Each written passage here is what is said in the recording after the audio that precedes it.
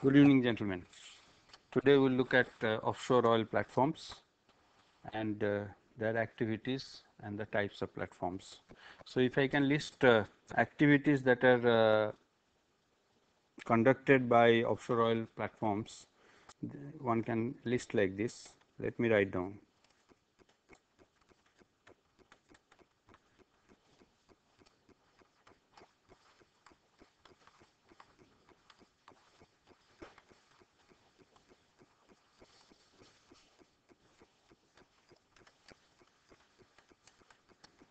Production as well as exploration. So, of course, the first activity is the exploration of oil. You will appreciate that after the geological surveys are conducted and one identifies an area where oil is available, one goes for exploration drilling. Exploration drilling means actually drilling for finding out actually if there is enough oil and if the pressure is available for the oil to come out by itself. So, basically this activity means that you have to move your platform from site to site and you cannot be at a particular site for long period of time. So, exploration drilling is primarily done by moving platforms, they are not done by fixed platforms. When exploration drilling is done for shorter depths, we use a platform known as jack-up rigs. Maybe you have heard of jack-up rigs. So, jack-up rigs are rigs which are jacked up to stand at a particular site for a small period of time. When the jacks are lifted and the platform can be moved to another site to be established there for again exploration drilling. So, you have these self elevating platforms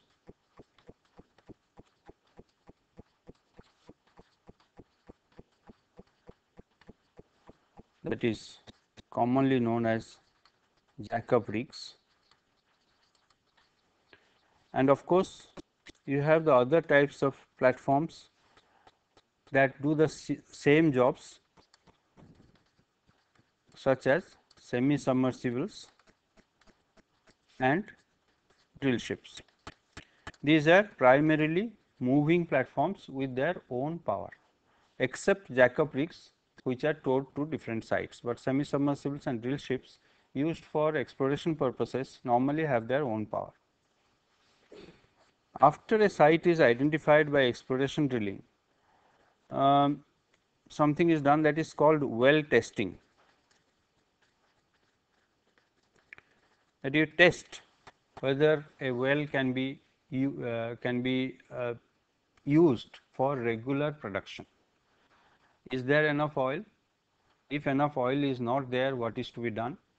And if at all it can be used for production or not. This well testing is normally done for short duration.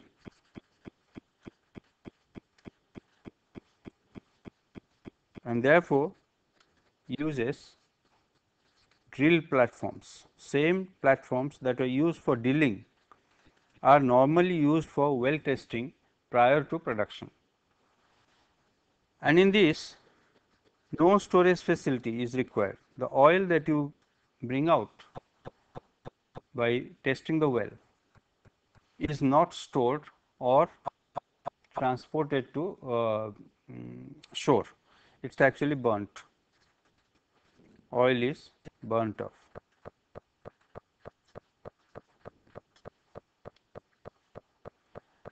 So, you can imagine, since this well testing technique is just a prior to production technique to find out whether you can have enough oil or not, we use the same platform, that is mobile platforms, for doing well testing. These platforms are also required to move from well to well. And you know that in a particular site there may be a number of wells. We may like to tap oil not from a single well, but from a number of wells.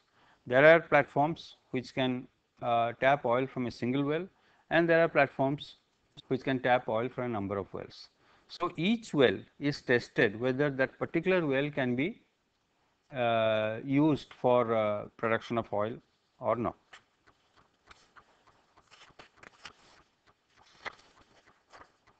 Then you have something called pre-production drilling.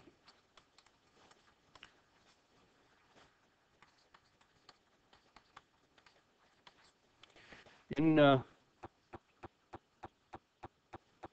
pre-production drilling is same as production drilling, except that you have a time period where you want to start production immediately for cash flow purposes. That means the full force of production would come a little later, but you start with 1 or 2 drill holes and slowly add up other drill holes for getting the full production. This is necessary because as you know, these production platforms are highly expensive installations, and one cannot delay um, going to the full potential.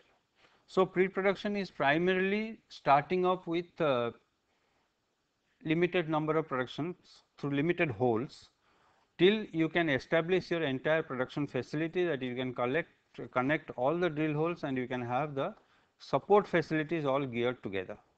So, that is called pre-production drilling, and then you have production.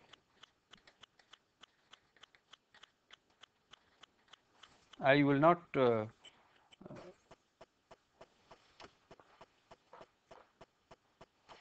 spend much time on it. I will just mention what are the activities during production process.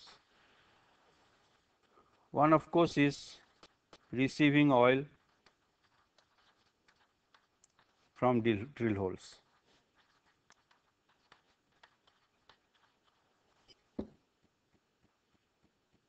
Okay. How do we receive oil from drill holes? You have to have a connection from the drill hole to the surface or to a system by which oil can be exported to shore. So, this is primarily done through a pipe system which is called a riser system. We will see risers separately. Then after the oil is received, removal of water and gas from oil, because when the oil comes up, it is mixed with large amount of water, groundwater, and also a lot of gas. Now, this is something which is very interesting. In an oil production platform, even though there is a lot of gas, it is very expensive to control and manage the gas. So, the common practice is flare off the gas. This results in two things. One thing is that flaring gas at sea is environmental pollution. So, many areas in the world where there is oil find, particularly near the shore, burn off of gas is not permitted. And second thing is anyway a loss. You are getting something from the earth and you are burning it off, so it is a loss. So, there are some systems, some production facilities where gas is captured and also transported to shore. But if gas amount is low, this is an uneconomical process. Therefore, there must be sufficient gas find to support oil and gas production at the same time. Then inject water and gas to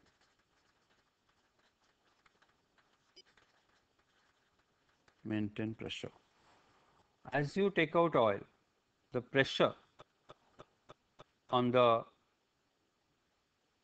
oil field, that would have automatically lifted the oil through the drill pipe to the surface would reduce. Therefore, your flow will reduce. So, it is necessary to maintain that pressure. That pressure is maintained as the oil gets consumed, pressure is maintained by injecting water and oil again to the drill to the field, so that oil pressure is maintained. This is Separate. You have to have separate drill holes through which you will inject oil and gas, water and gas through riser pipes. Again, from top you have to inject this to maintain pressure, and this becomes important when the field starts getting consumed. That is, either you have consumed large amount and it has become a field with low reserve now, or initially itself the pressure was low, but the oil field area being large, it is worthwhile to exploit it.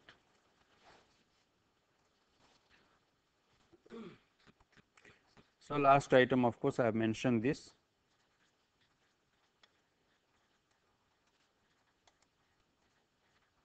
Flare or process associated gas.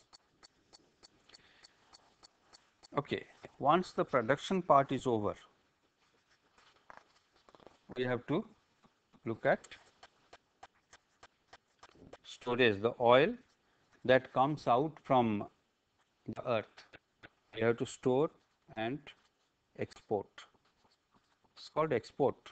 We export the oil to land. So, you have many systems for this. Let me show you a diagram.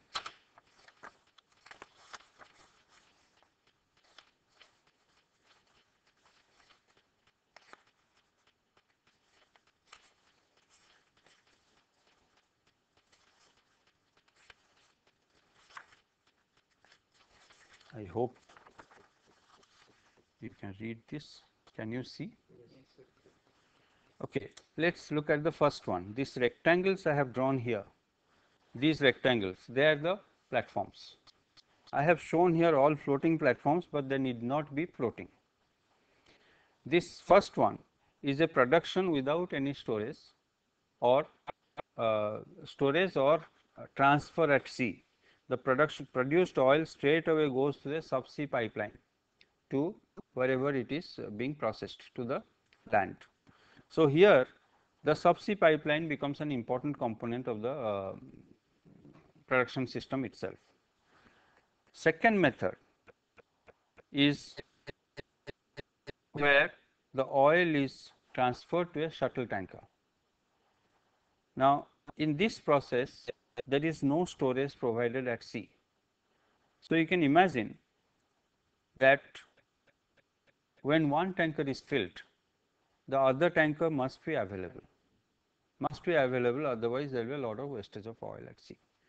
So, this shuttle tanker process is possible only when you have a very well managed shuttle service between shore and the production facility. Basically, this reduces your infrastructural cost at sea, but at the same time providing a continuous supply of shuttle tankers is also a difficult job. Third process, where you have production, floating storage and offloading, it is called FSU, floating storage and offloading. That is, the production platform stores the oil in a different ship, a ship like structure. Let me not call it a ship like structure, which is used primarily for storage, and then at sea this is offloaded to shuttle tankers. So, here the advantage is that your shuttle tankers need not be so well managed as in the previous case. That is, there is a waiting time for the shuttle tanker which can be used. So, the production platform does not house any storage nor offloading mechanism, that is, offloading is done by the ship. The fourth process, Offloading is done by the ship. Yeah, this line I have shown by dark line, that is the offloading line which is from the ship to the shuttle. This is the shuttle tanker. Can you see that?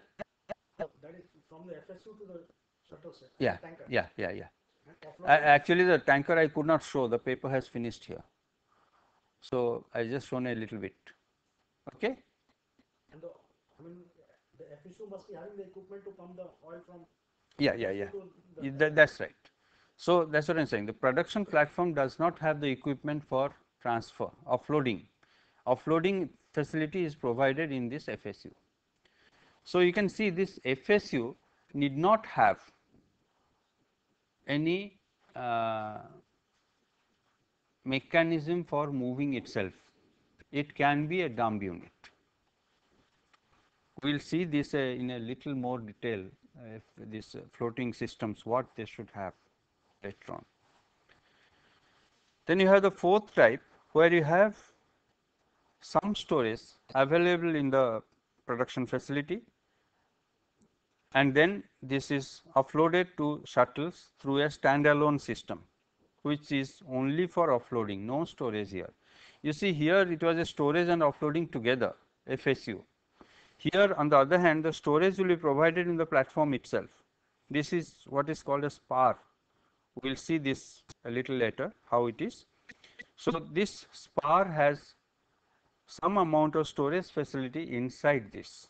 So, the oil is stored here, and then it is passed into a shuttle tanker through a standalone offloading system. So, this rectangle shown here, sorry, So what is that called for them? no, no, no. it says, Not like that. it's a, SDN is a moving point. Only moving point. Yeah. it's like a buoy. It's a big buoy with which has the offloading All facility. equipments, Equipment is there. Yeah, actually it's very tight. No? There is immediately the pipe comes and from there it goes very tight. It's like a bunkering station. It's like a bunkering station. Yes. No, unit is Unit is not. Are you talking about single point mooring systems? These ships most likely they would be moored Move to SDN. during offloading to an SPMs. Okay. Then last, and the one that has taken a lot of interest in recent days is the FPSOs, the productions which are integral with storage and offloading. So, all this production, storage and offloading is put into one unit, and as you can see, it is a multi-point drill connection to the rise, which comes to the riser to the ship, and the storage facility is inside the ship itself.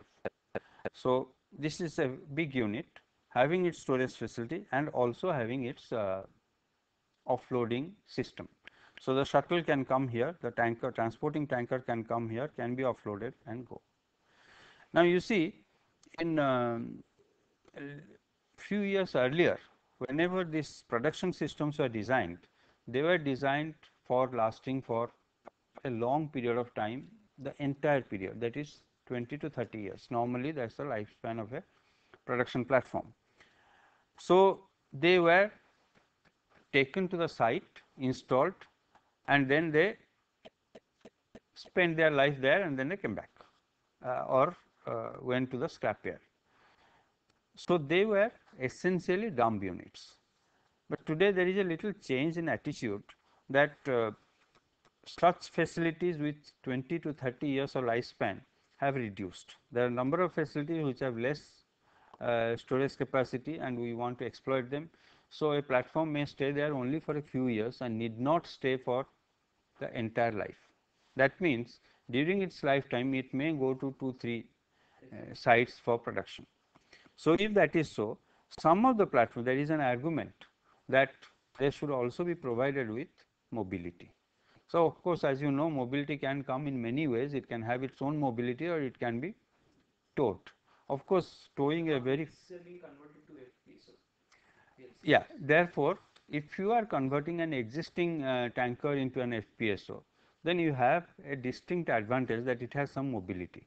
On the other hand, one may feel if the tanker has spent already 10-15 years of its life in transporting oil, then you are only making a platform for 10 years or so. So, then the production facility is the cost of the tanker including the machinery is a little excessive than if you build something without the tanker. But all these points have to be considered in toto while trying to find out production facilities for a site, keeping in view the lifespan of the well also. yeah, of course, the all this, the storage capacity, the environmental conditions, the vessels options that you have, and reliability of the system, all these will come into play. Then we have something called workover.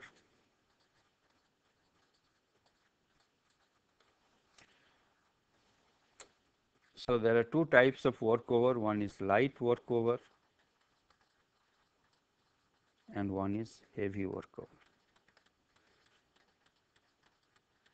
What is workover? Unlike a ship, you have no mechanism to bring back the platform to shore for maintenance. Maybe you could do something with the platform, but what do you do with the drill holes and the equipment you have fitted to the drill holes uh, during its period of operation? So workover is a system of maintenance, particularly of the drill holes. So when you have a light workover, you can use a mobile platform with a riser to do the job. But when you come for heavy workover, it is necessary that maybe the entire drill pipe which has gone down the soil, that has to be cleaned, serviced and all these things. So you require a specific riser system which will be fixed. You cannot have a flexible riser. We will see what type of risers we have. But this is a longer period of maintenance, the heavy workover, and the light workover is for shorter period. So you can see, my point of showing this to you is that you can see offshore oil production and storage and transfer is such a very complicated procedure. And of course, in all this you have the in your background the business angle and the safety and pollution angles continuously they are there. Okay. Is this visible? No? Okay. So we will go for let us look at riser systems. What sort of riser systems do we have?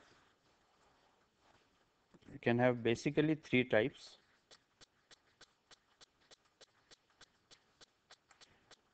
You can have rigid steel pipes, that is, the pipes are designed thinking that they are rigid. You know, whenever you have a long length of pipe, it behaves like a string, but basically these metal pipes are considered to be rigid. You have if you have a floating platform here like this, the riser will come straight down like this to the drill hole.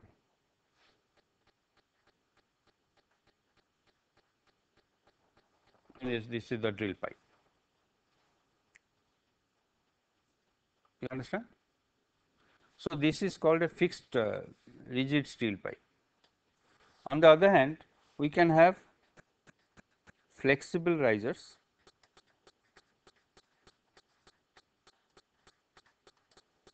which can be either steel polymer composites. You know what is composite? Do you know what is composite?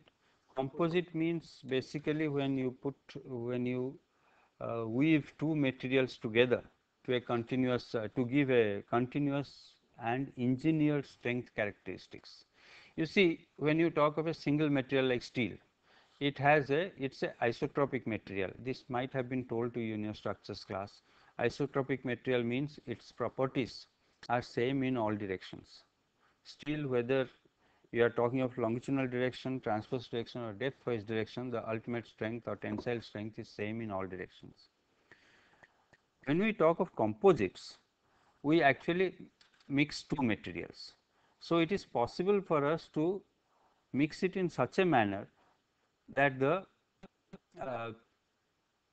strength characteristics in all directions we can predetermine and lay the material in that form. So, typical composite items that we see in common day use is FRP, fiber reinforced plastic. So, you have glass fibers which are reinforced in a plastic matrix. So, by controlling the fiber layout system, the longitudinal and transverse fiber layouts, we can control the strength in both directions. Similarly, here steel and polymer composites are made. Polymer is resin and steel fibers are laid in polymers and steel composites composite pipes are made, which are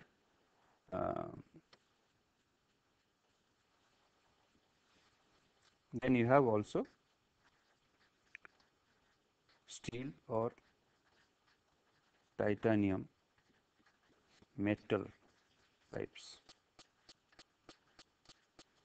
So, you have composite pipes or metal pipes which will behave like a flexible pipe.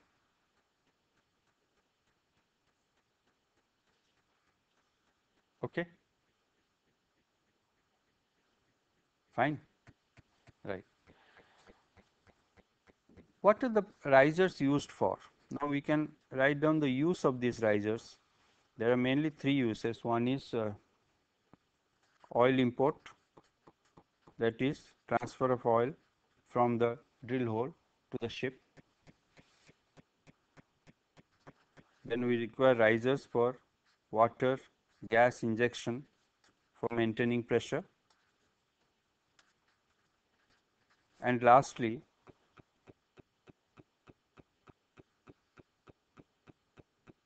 yeah, these are the two main things. There is nothing more. Water injection or gas. Actually, there will be two pipes. You cannot inject water and gas through the same pipe. So, one riser will be for water and one riser will be for gas, if both are required to be injected. How does a diagram of a pipe riser system look?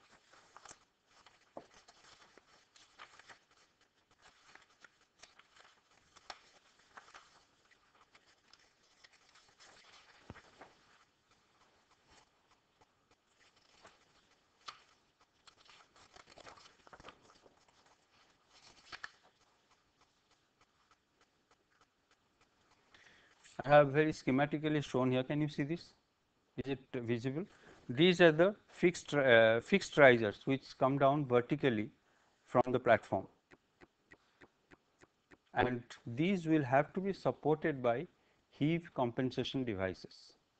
That is, whenever the platform moves up and down due to heave motion or pitching motion of in any direction. Actually, platforms are normally squarish, that means length and breadth directions are nearly same.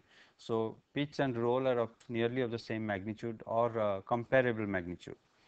So, since this is a fixed pipe, and if the platform goes up and down, if it is absolutely fixed, it would pull the pipe along with it. So, to avoid that, you have what is called a heave compensation device in each platform, which allows certain amount of vertical motion of the ship without hampering the fixed pipe system. The other alternative is the flexible pipe I have shown here. The pipes are flexible, longer in length, and they are connected at the bottom to the drill holes to a bottom laid pipeline. You can have this, you can have the drill holes at different places and you can take the pipeline to different places. Can you understand that? What we have done here, you see these risers are not all oil import risers. These risers, one or two could be oil import risers and the other could be gas and water injection risers. Same here. So, I have shown here 4 pipes, 4 flexible pipes also I have shown. So, if you did not have the fixed risers, then there would have been, as per this diagram, there would have been 4 pipelines laid on the ground, and from there you would have had the flexible risers. What I want to say is this bottom laid pipeline is not a must. You could have drill holes at various locations and you could take this flexible pipe directly through the drill holes, which would then be spread all across the sea depth. Okay. Now, fixed risers are necessary for drilling, sometimes for production and mainly for workover, whereas flexible pipes are not used generally for workover purposes or for drilling purposes. The other interesting thing in platforms is its mooring. How is it held in position? How is it held in position? Yes, anchors, but these are deep water anchors, unlike shallow water water anchoring used in ships. A deep water anchoring, not only that, these are there are multiple anchoring systems in the catenary form. So, you have catenary anchoring normally of the order of 8 anchors per platform. That is one way. How will you hold a platform in position? You see, whatever way you have a platform or a riser or mooring systems, it is necessary that the mobility of the platform in the horizontal plane or in the vertical plane has to be limited. Heave compensation device is one which compensates for heave motion of the ship with regard to the pipe. But what about the other motions? How do we control it? How do you control the motion of a platform in the horizontal plane?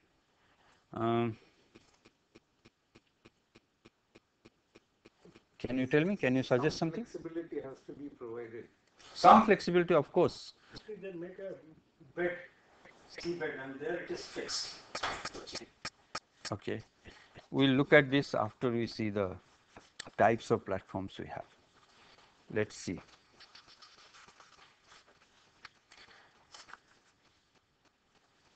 Let us. I would like to take 5 minutes in telling you about design considerations that go into designing a particular production facility. The reason I will tell you is that this will lead us to what sort of platform we should use for particular applications. Let us see.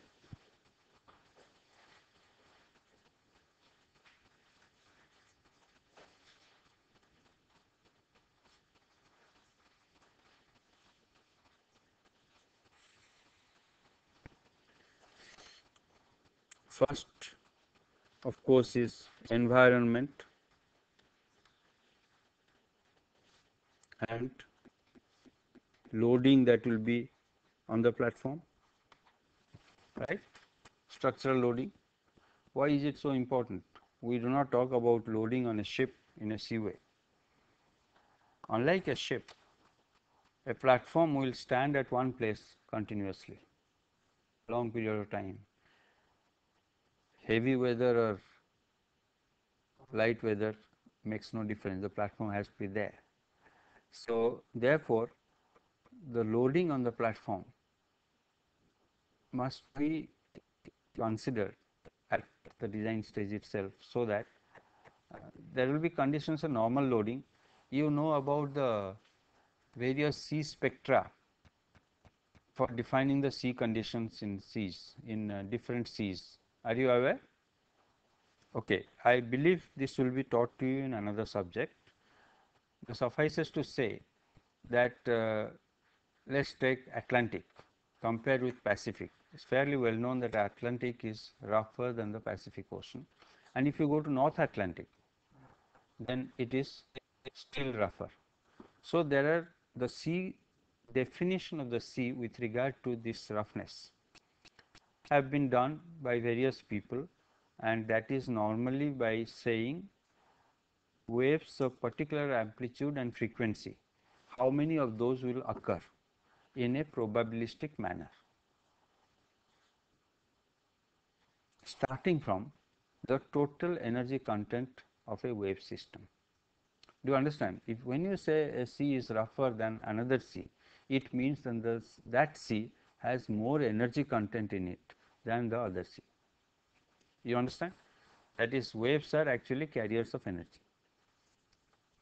Yes.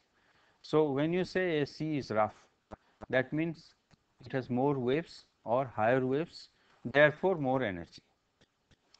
So, normally the sea is defined in terms of an energy spectrum, the energy content of the sea in terms of the various components of waves of various frequencies. So, that is an average spectrum.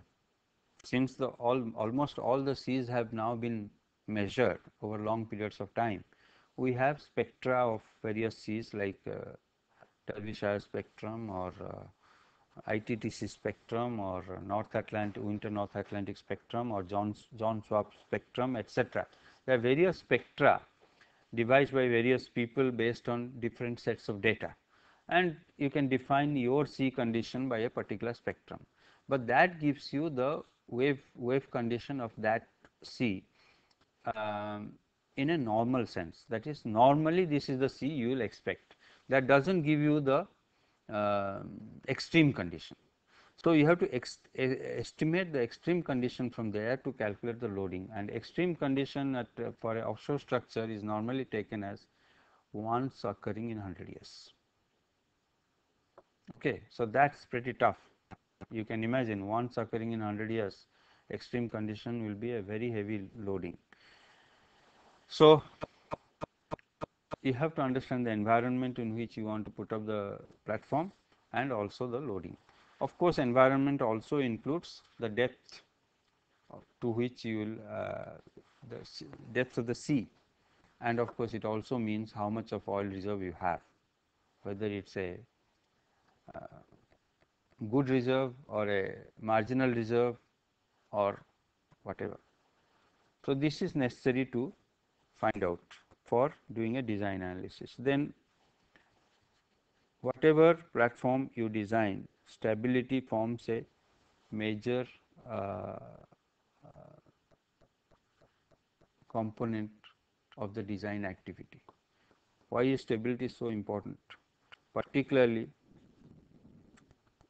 in damaged condition. We do not have much problem in intact condition.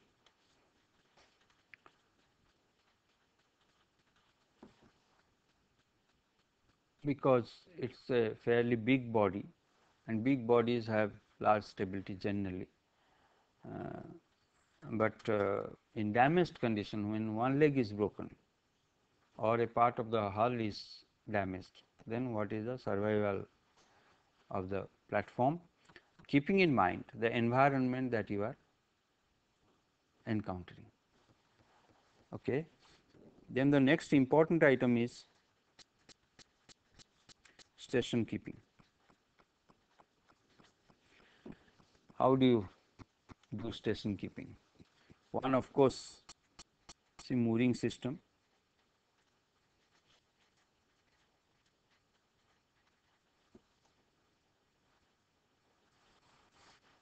We have seen catenary mooring, so that it is held in position. Now, where do you attach these anchor ropes on the ship? Sending out 8 ropes, catenary mooring, or even a single point, single catenary if you have. It will have to go out from the ship to the bottom, right? How will the ship behave in case of waves? It will generally the so called horse around. That is, if a ship is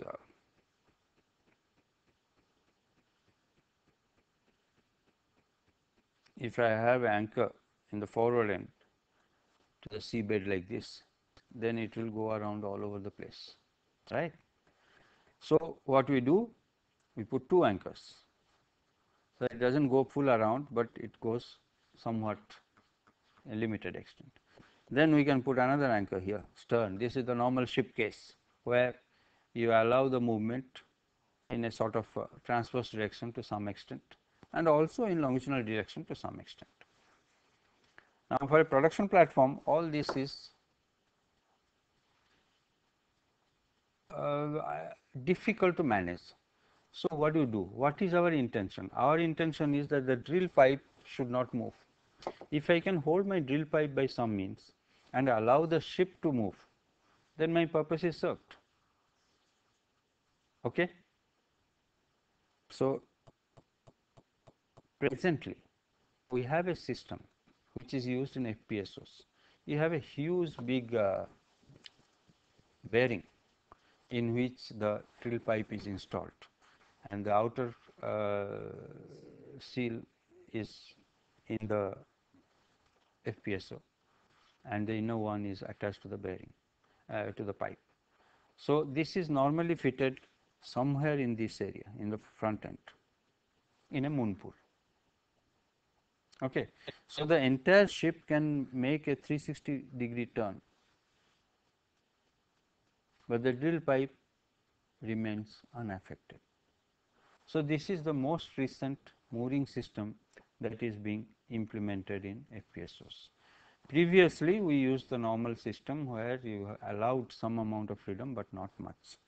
The other thing, should we not be looking at design itself, how the movement of the vessel in 6 degrees can be restricted? Should we not be looking at that? What is the design feature of a floating system which will allow it to be stable as well as not do much of a movement? Will a ship like structure have less movement? The answer is no. Ships, particularly when waves can be from any direction, ships can drift away a large extent in the breadth-wise direction or length-wise direction, and also the heave and pitch substantially, roll also. The main variables that affect a ship's motion are water plane area to displacement relationship. Okay. Displacement we all understand, that is, if my structure is heavy, then of course its movement in the vertical direction, the pitch, heave and roll, would be less, and these structures are heavy. So, that is one advantage we have. What about water plane area? A body having large water plane area, will it move more or less in the vertical plane? Typically heave, pitch and roll. What do you say?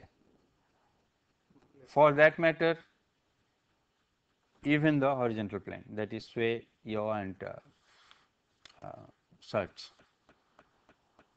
What is the effect of water plane area? If we have large water plane area, all these motions are likely to be more, like a normal ship.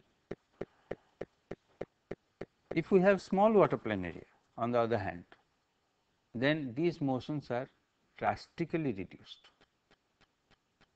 Right? Can we have some examples? In normal ship forms, what are the examples? We know of swath ships, small water plane area twin hull ships. This was a design primarily to reduce water plane area of a ship so that it can behave better in a seaway. Same concept when you transfer to offshore platforms. What do you get? You can't have small water plane area twin hull ships going from bottom to top. You don't require hulls piercing the water, you can avoid it altogether. How do you do it? We push the hull down. If you can have the underwater hulls where you can have our machinery and everything and can provide the required buoyancy for a top platform to exist.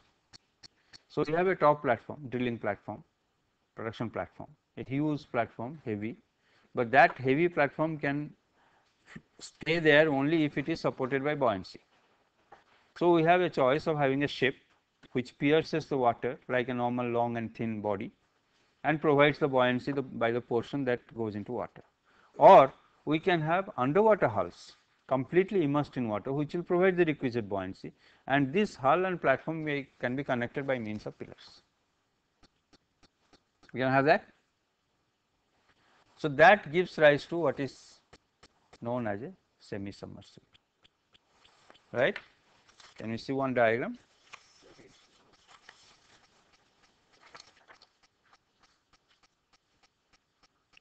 We have a semi-submersible here. You have the underwater hull and a platform on top, and you have these pillars. The one that I have shown here is with 6 pillars. You can see the plan. There are 6 pillars and there are 2 underwater hulls. You can have this with 4 pillars. So, if you look at the water plane, at the water plane level you only have 6 circles, which is much less compared to the dimensions of the platform.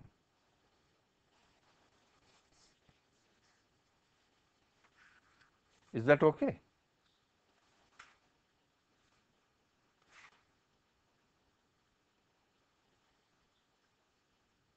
Okay.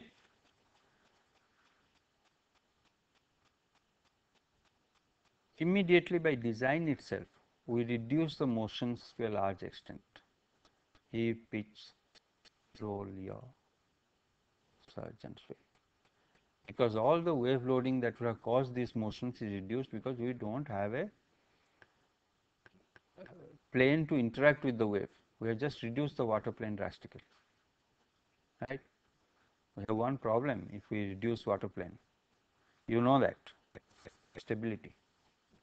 You remember stability is connected with the properties of the water plane. Do you remember that? Okay, I mean there is a stability subject which will become, in fact in this subject from next class onwards Dr. Sen will be taking that subject. So, you will be learning about stability.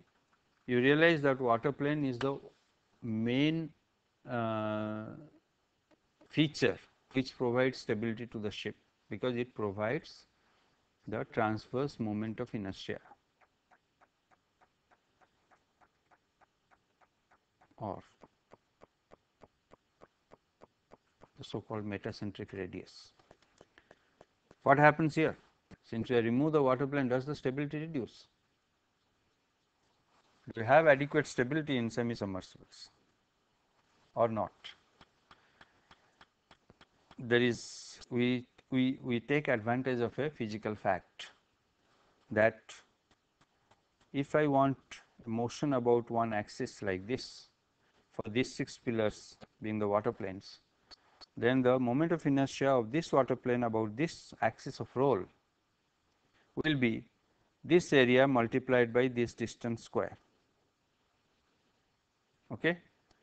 So, all it means is that if I can increase these distances, then I can increase the moment of inertia without adding much to the displacement.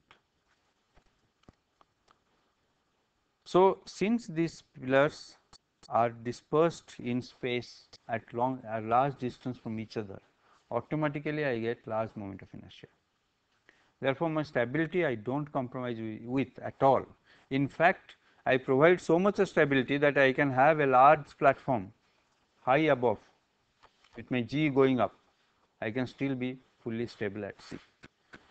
Stable to an extent that I can also damage my platform with one leg or this thing or a part of the leg, and I can still remain afloat and stable. Okay.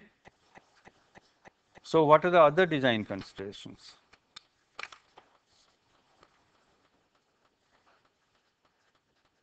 Motion response.